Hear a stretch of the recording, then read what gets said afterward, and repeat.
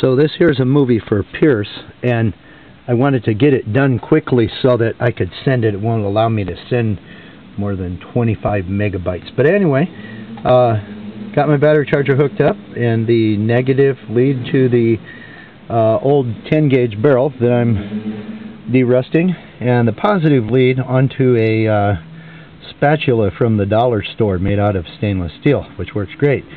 And I'm using this Arm & Hammer Super Washing Soda in about a cup in a modified planter box. Okay, as you can see, and I'm switching the barrels around. So there you go, buddy.